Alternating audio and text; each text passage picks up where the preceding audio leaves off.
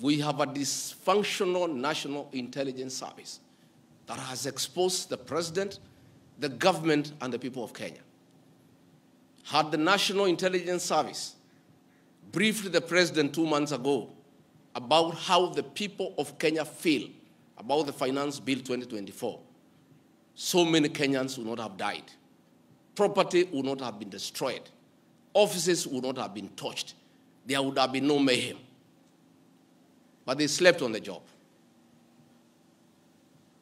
It had to take people to die, property to be destroyed, protests across the country for the president to know the truth of what the people of Kenya feel.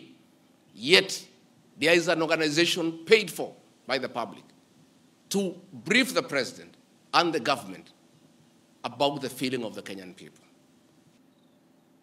The Director General of the National Intelligence Service, Noordin Haji, was a junior officer in the National Intelligence Service before he was appointed as DPP.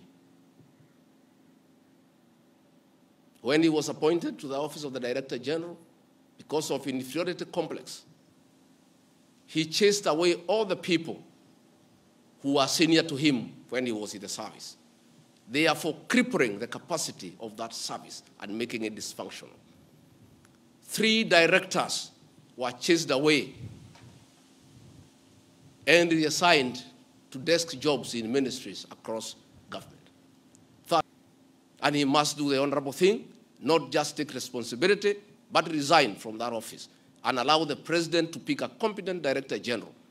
I want to put myself in the shoes of parents who have lost their young children and appreciate the pain, the anguish, the torment. Innocent young children whose only crime was to air their views in a democratic country.